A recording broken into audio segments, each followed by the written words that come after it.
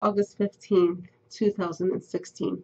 Today on Word of Inspiration, I shared the message part 2, the 10 P's of Joseph and fulfilling God's plan for your life. And part 2 was about the pit. And today we talked about what the pit was, that usually you don't get into the pit out of your own will. You're put in there because of the machinations of men.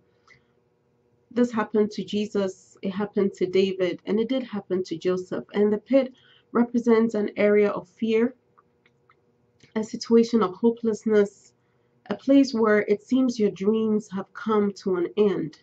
And the Bible tells us the pit was very dry and there was no water in it. There was no food, there was no water. And the pit therefore represents an area or a situation in your life of great financial distress.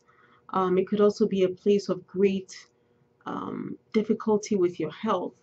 But in Psalm 40, David shares his experience of the pit. He said, I cried unto the Lord. I waited patiently, and he heard my cry. And he delivered me out of an horrible pit, and he set my feet upon a rock, and he established my goings, and he put a new song into my mouth, even praise unto our God. So the summary of today's message: if you're going through a pit experience, just look up, because when you look down in the pit, you're just going to see soil.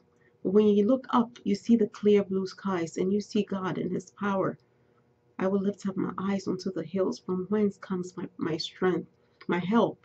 My help comes from the Lord, and God will deliver you. And like he did for Joseph, he took him out of the pit and he set him upon a rock and put praise in his mouth. He took him to Potiphar's house, and from there to prison. But then finally he became prime minister.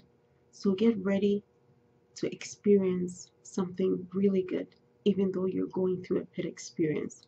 And if you're already in a pit experience and you've gone through it, just praise him. God bless you.